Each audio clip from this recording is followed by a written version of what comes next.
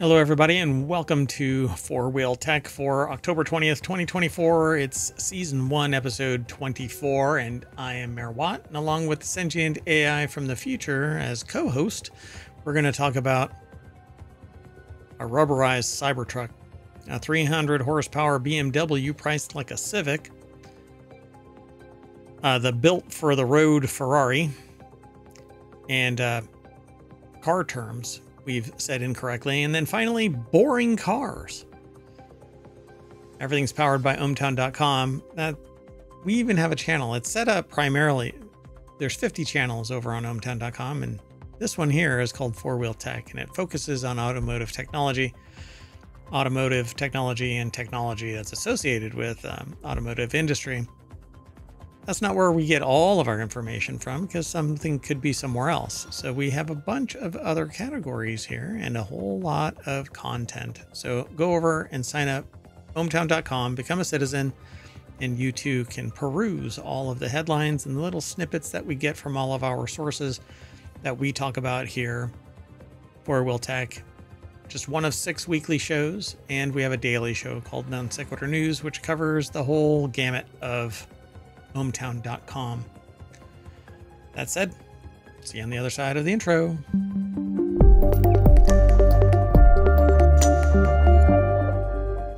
All right, folks, let's get into the first article. But first, hello, Sentient AI from the future. Hello, Mayor Watt, and hello, ohmtown citizens. Thanks for joining us for Four Wheel Tech today. So we only have 5 articles now. Our show is only 30 minutes long, We sometimes run a little long because Mayor Watt likes to jump up on a soapbox, or we get into a discussion, the Sentient AI and myself. But this first one is about, well, it's in Reality Hacker, and we are in a weird reality, that's for sure. A rubberized Cybertruck is plowing through European pedestrian safety rules. Tesla's troubled Cybertruck pickup is illegal in Europe, yet somehow a barely modified model has found a way to get a license. A group of European transport organizations claim this ride could spell disaster. Yeah, the article's over in wired.com. Carlton Reed is the author of this. The Sentient AI is maybe okay. I'm not quite sure. Okay. So it says the European New Car Assessment Program, or Euro NCAP, has not yet measured, prodded, weighed, or smashed a Tesla Cybertruck. It hasn't happened in the United States either. Exactly. It's like the vehicle with the most recognized model. It has a lot of visibility, and nobody has checked anything on it. Yeah.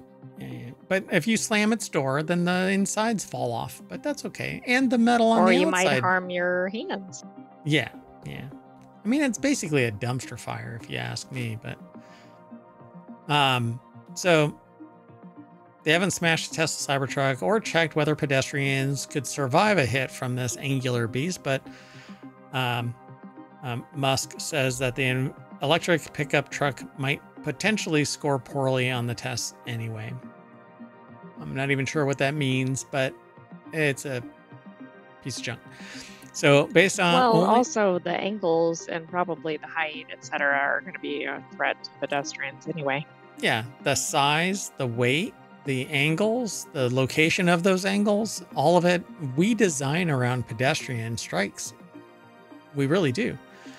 We require a certain amount of lighting. We require the angle of the bumper be at a certain location. The F-150 is an anomaly, for crying out loud, but trucks, I think, are a little bit more outside they at least the have standard. Some rules about what they can be, but they're also a threat to pedestrians sometimes.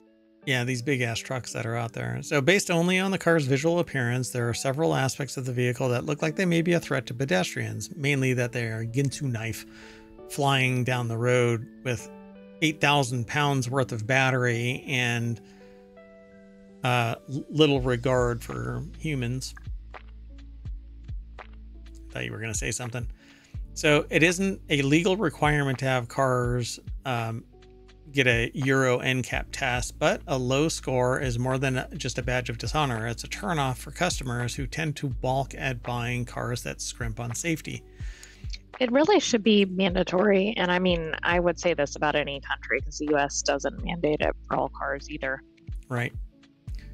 Europe's tougher regulations make for safer cars, but though are for those inside and out, designed to test how safe a car is in a crash. Euro NCAP instantly cut through automaker safety claims with rigorous independent testing, hard facts, and an easy to understand 5-star rating system. We have something similar to that here, but why is it not required? It's because there's buyer beware.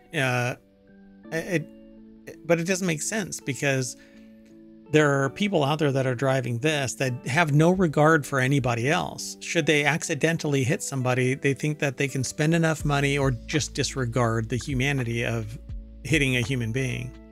Exactly. And I think in the US, they have a standard where they have to have so many sales. But, you know, I think there's less risk of an existing model that's been tested 15 times from previous versions not being tested immediately versus something that's a complete new design, doesn't match up with historical cars or trucks. Yep. For example, a Dacia Spring EV that they recently reviewed over at Wired or BBC, must be Wired, costs an attractive $19,000 if it were sold in the US. Yet that low price impacts the safety rating, resulting in a poor 1-star NCAP rating. Yeah, because maybe they need to change the rules about what needs to be tested. Yep. Still, it takes a particular kind of customer to buy a car knowing that it has a low safety rating for the occupants and potential Mad Max style lethality to those outside the vehicle. The kind of customer who would buy a Cybertruck. At least one Cybertruck has been seen driving around in cities in the Czech Republic, an EU member, with a group of transport non-governmental organizations warning that Musk's polarizing EV with a troubled development history is too bulky and sharp to be allowed on European roads. The approval and registration of Cybertrucks in the EU poses illegal risks to all other road users. Says an open letter from the NGOs to the European Commission and national vehicle authorities across Europe. Small number of Cybertrucks registered so far in the EU need to be deregistered, with the relevant member states confirming their removal from public roads. Signed by the leaders, among others, of the European Transport Safety Council and the International Federation of Pedestrians, there's a federation for pedestrians? I thought that's no society. In the European Cyclist Federation.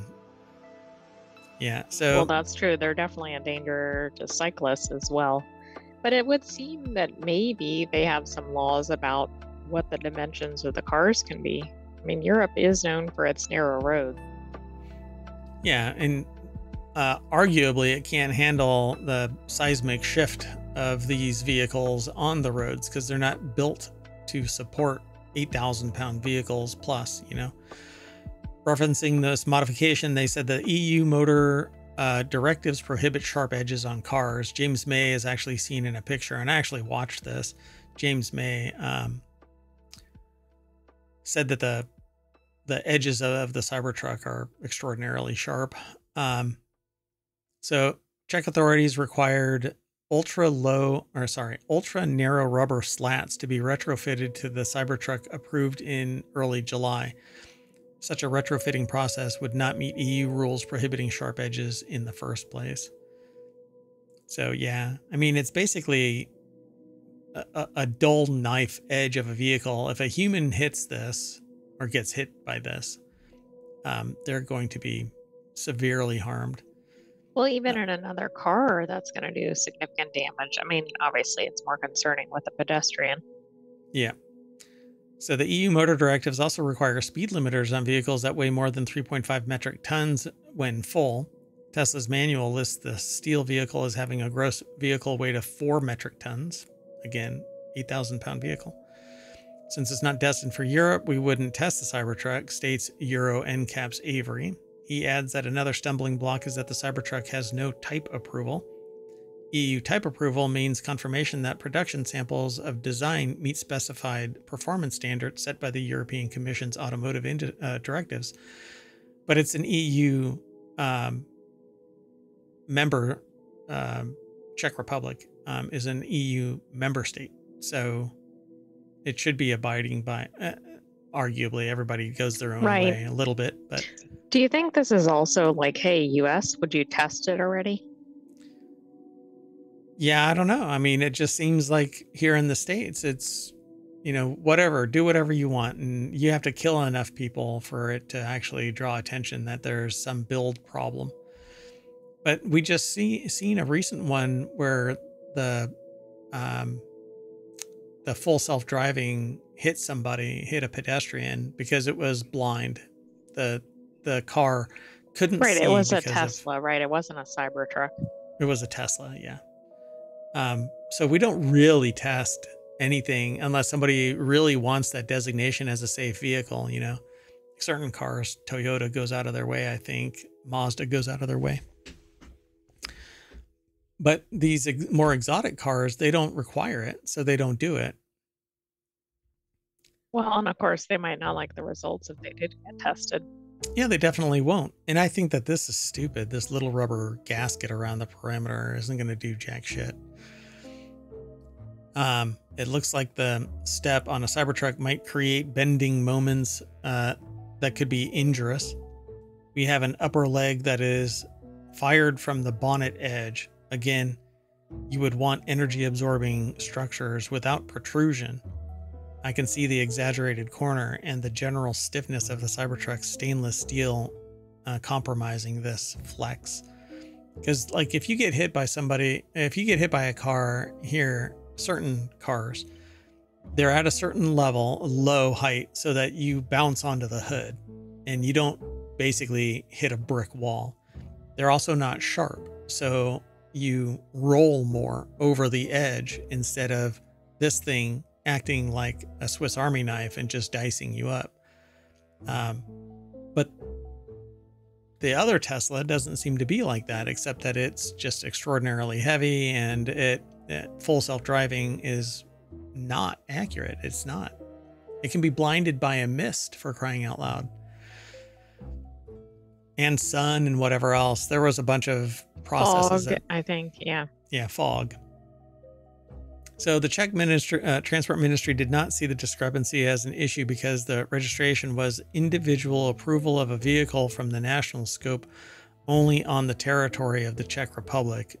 Again, it's because I said, well, they're a member state. They should be following EU regulations, but they said it's only a singular truck, not a full-on process. Right, and I guess they're saying they can't leave the country. The vehicle or the person? Maybe both. Interesting. So yeah, there's this one person that has to stand out, and well, I mean, that's fine. Go ahead. It's an exotic car. That's fine. But somebody's going to get hurt by this thing. Well, and it's like, what's in it for the Czech Republic to approve this when it's clearly not meeting the requirements? Never say no to the Musk. Let's move on. The next article is over in 4-Wheel Tech. You can buy a 300 horsepower BMW that looks like a Civic for the price of a Civic. 2025 BMW Grand Coupe on the horizon.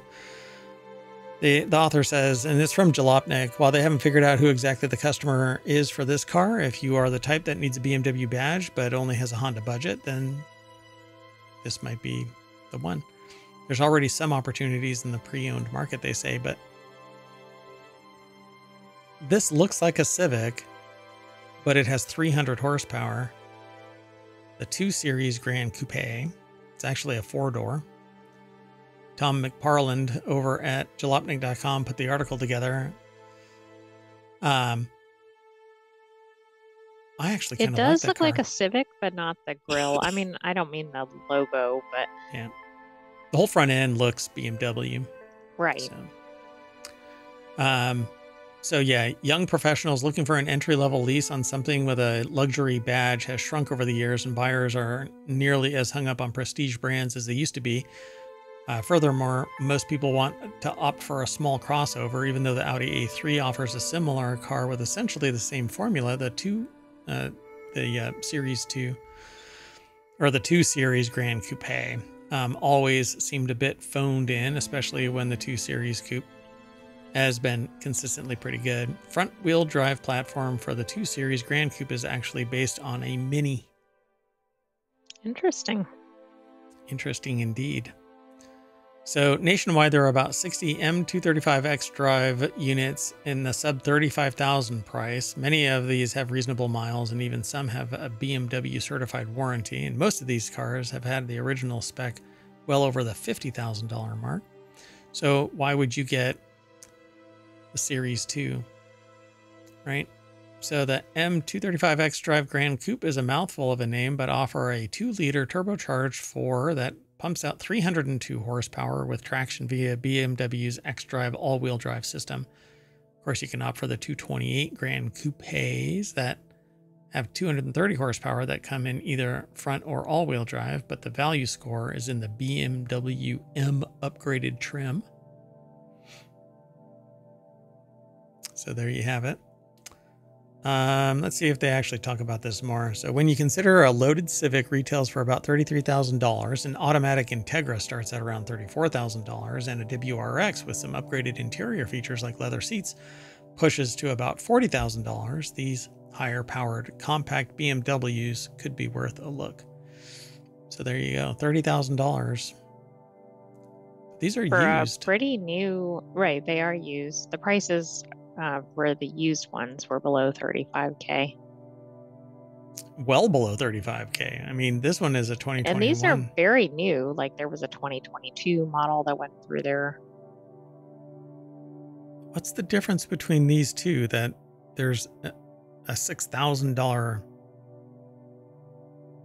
Probably either the location. 1,000 miles less. Maybe the location. Maybe one's in a higher priced market or something. That's wild. Well, one's through a Land Rover dealer.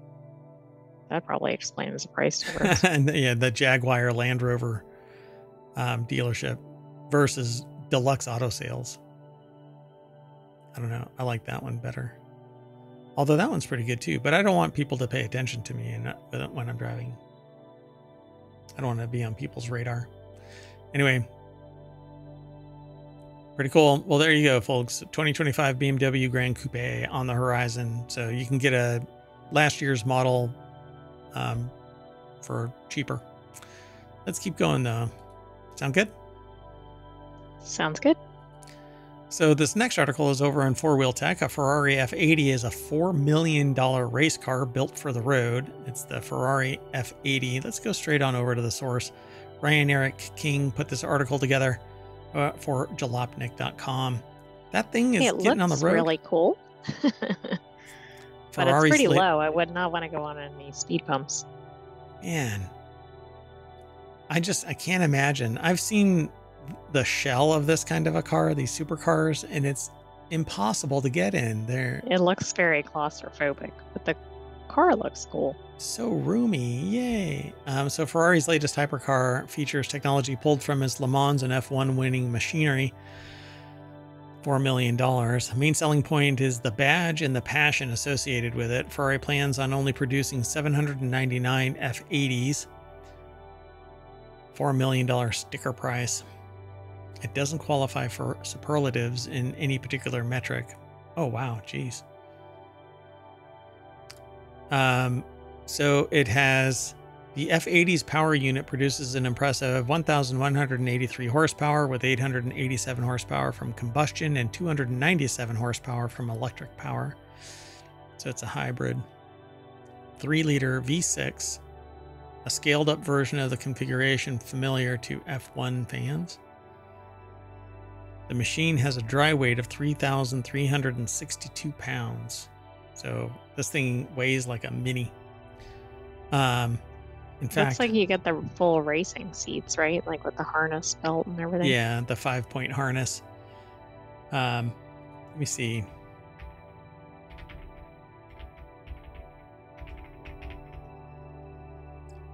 Yeah, it weighs as much. It weighs 300 pounds more than a Mini Cooper. Ah, but probably less than the Cybertruck.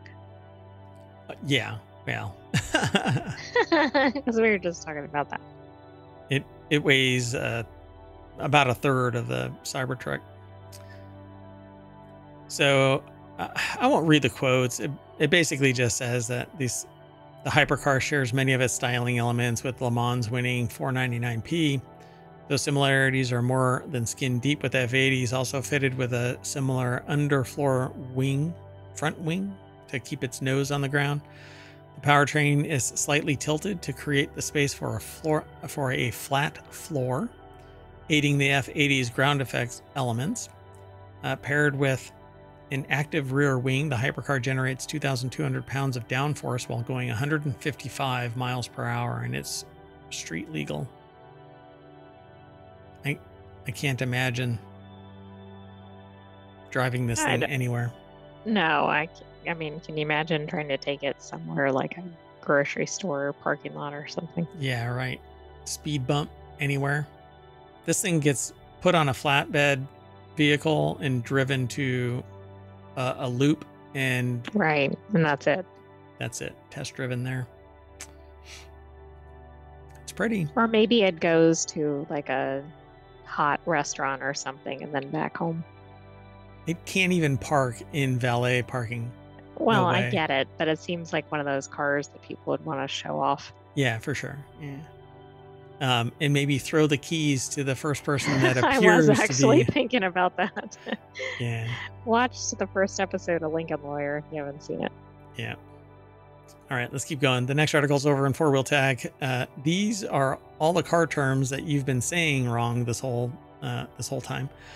While Americans might be better at hot sauces, Brits excel at music. Really? That's a bold assumption in both ways, I suppose. We can all agree that both nations have some pretty weird words for car things. Tire with a Y versus tire with an I. Having come from Britain to America, I often find myself stuck between the two, regular typing aluminium instead of aluminum, or tire with a Y instead of an I. So what else is in here? Oh, it's a whole slideshow. So differences between the two runs deeper, though, and there's a whole host of car terms over here that you'd be laughed out of a mechanic shop if you use them in the US. To save you from such embarrassment, they've worked through some of the most important automotive phrases. So let's take a look.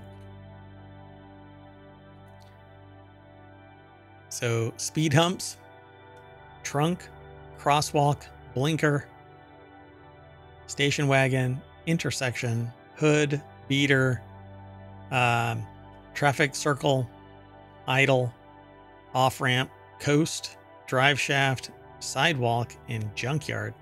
Would you say those are pretty commonly known in the US? Yeah. Most of them. Yeah, I don't know if people say traffic circle. No, I don't think that's a US term at all.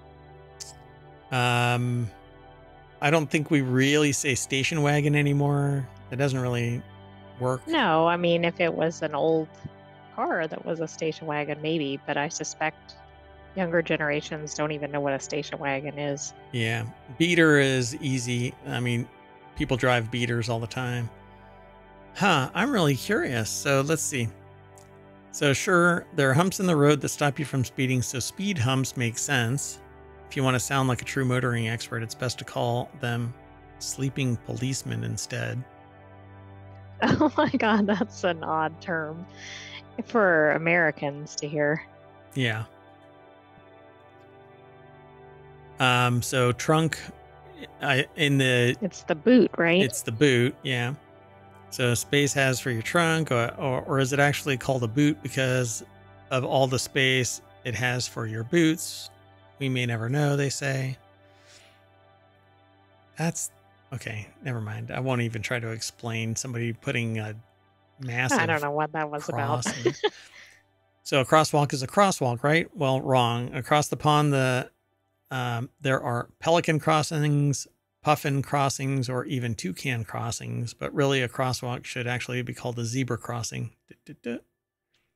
Well, I wonder what the difference is between the types of crossings that are listed there. I think it's the designs, but I know that I've heard it being called a zebra crossing. Interesting, right? Mm-hmm.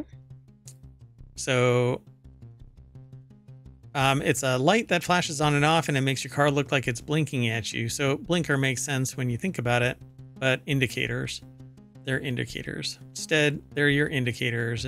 Turn on your indicators if you're in the okay. The Seems UK. like blinker is the lazier version of that. Yeah, for sure. Like, what does it do? It blinks. Okay. Yeah. We're real original. Little on the nose. Watashi. It's called a station wagon because it's for taking all your family to the station for the train they'll take on holiday, right? In the UK, it's an estate car because it's got room for everything from your country estate. Maybe. It sounds a lot fancier in the UK. I don't think of a station wagon as being high end. Also, the one they have in the picture looks much nicer than probably American station wagons. Is that Renault? Is that the Renault badge?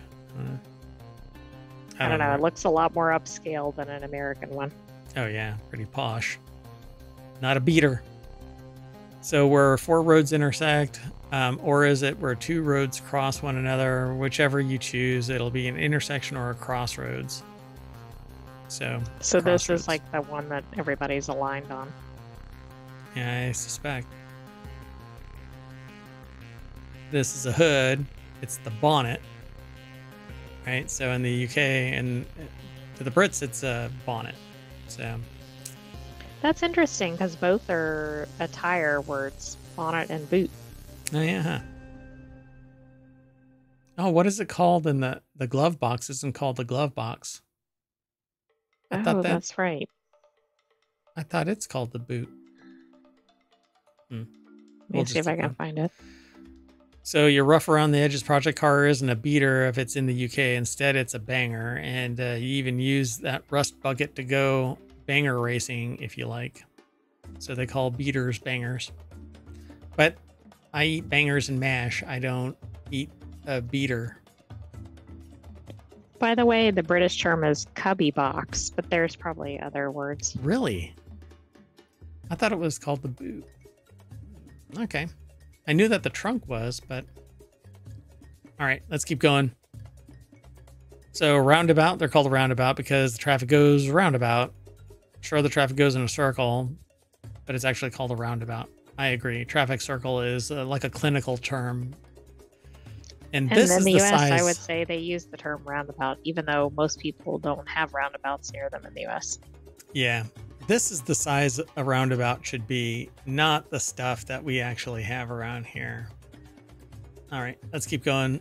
We don't have any roundabouts in ohmTown because everything is self-driving and it goes like Mach 6 because it's all very capable AI. Anyway, the idle sound is not idle. It's called tick over. Okay. So is it if you're because of the sound it makes or something? Or is that like what the clock does? The ticking sound your car makes while it's sat in neutral. Yeesh. All right. Well, there's 5 more. Y'all can go and check it out.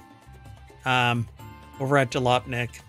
Leave a little bit for everybody else to go and review. In Britain, however, it's called the slip road, pal. Not an off-ramp. Interesting. Yeah. So our last article is 20 of the most boring cars ever made, and we won't be able to spend a lot of time on this one. Not all cars are heart-stoppingly exciting for 99% of the population. A car is just something to get folks from point A to point B, and there's nothing really wrong with that if you like dull and boring cars. So there are hundreds, if not thousands of them out there. So the author of this over at QZ or Quartz put this article together. 20 of the most boring cars ever made. Andy Kolmowitz put the article together. They're from Jalopnik, but it's posted over at qz.com. We're going to start this slideshow and take a look at them. Okay, That that one does look boring. that Ford Tempo, boy, sexy. So Ford Tempo, Nissan Versa, Plymouth Sundance, Chevy Malibu, K cars. It says none of them. I don't know what that is. Nissan Rogue, Chevy Corvette C8, really? Chevy Aveo, Oldsmobile Cutlass, Dodge Neon, Kia Cephia, or Sophia. I don't know how it's pronounced. It's Cephia. Nissan Pathfinder, Mazda Protege, Alfa Romeo Arna, Toyota Echo, Nissan Murano, Geo Metro, Chevy Celebrity, and Chevy Trax. Never even heard of Chevy Celebrity. Which one do you want to look Yeah, at? a lot of these are not necessarily well known. Let's look at the Chevy Corvette C8 because I'm surprised to see a Corvette on here. That's a boring car. I don't consider that a boring car compared to probably every sedan, SUV, etc. I was like, maybe it doesn't look like a Corvette or something. Guys, it says, guys, boring is relative. First off, the misogyny is rife with this one. If you lived in a town where nobody owned a car, the person with the Corolla automatically has the most exciting car. Likewise, if you're in a group of people where everyone owns a Ferrari, your Miata, which is by no stretch of the imagination boring, becomes the least interesting. But I hate to tell you, Miatas are kind of boring. I mean, okay, I'll just leave it alone. That's subjective. Anyway, again, very so subjective. Is this for this particular type of car? This one is considered the boring one? What? If everybody has a Chevy Corvette C8? I don't think it's a boring car, so. Yeah, I don't know. I don't like this. It's a C8 Corvette. It's not boring, but you have to be pretty boring to own one. And if you are what you eat, you are most certainly what you drive. Submitted by Lil Xanos, who thinks that a Corvette, this kind of Corvette, looks as close to a Ferrari or Lamborghini as you can get. But isn't as good as one or whatever. Well, compared to probably 90% plus of the population, this is probably a more exciting car than they will ever drive. Yeah, for sure. Okay, pick another. Okay, how about the Toyota Echo, which I don't think I've heard of. Oh boy. Oh, that is super boring. Now this one nailed it, right? Oh my God. More boring than a sedan even seems, right? Like you probably think of what a sedan looks like. This is worse. It's like they took a full-size car and drove it into a wall. It That's looks exactly it. It like smushed on the front, but not the back. It's the pug of vehicles. It looks like they stole the front clip of a vehicle and super glued it onto the front of like a no, I don't even know. I was going to say I don't even know, because then you're going to make it sound better than it is, right? The Ford Tempo I thought was pretty darn boring, but I would take that over a Toyota Echo. It's like they took, there it is.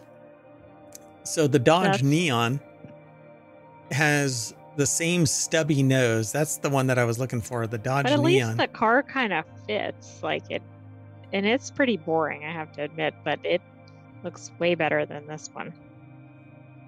That's what it is. They took the front clip of something and stuck it onto a Toyota Corolla. Yeah, I think that's fair. And a Corolla isn't typically a really exciting car either. Right. Yeah. But it didn't even make the list. So that gives you some idea, other than the Corvette anomaly. Ooh. Oh, yeah, that's really boring. So Plymouth Sundance. I think most of this list is pretty spot on. Yeah, but they got that one. I mean, Nissan Pathfinder. I mean, this doesn't have anything that really stands out, right? It's not like it's bad. It's just, why buy that one over something else? I wonder how many submissions they actually got, because they're actually named by people. Right. Nissan Rogue. Maybe if they gave decent comments, they ended up using it. Right, right, right. So what is this? Oh, God. That is horrible.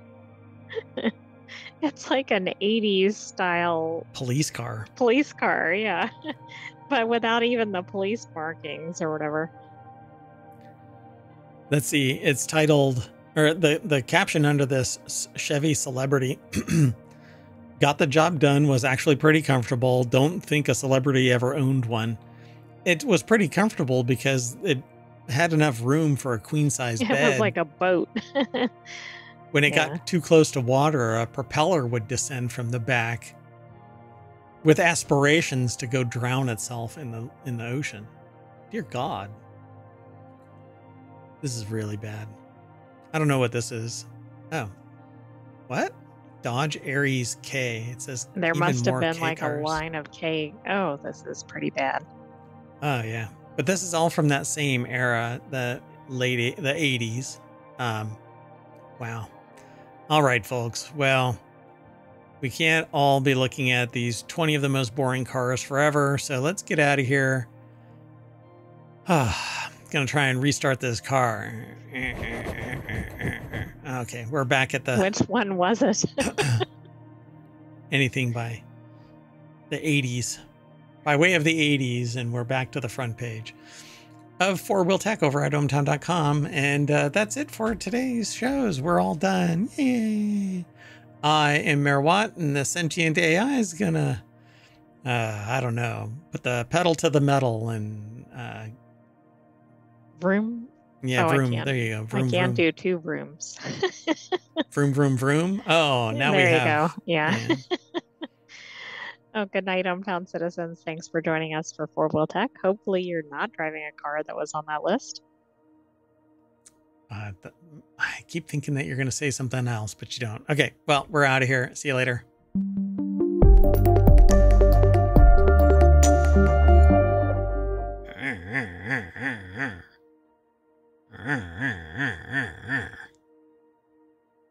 I'm getting out of here. Bye-bye.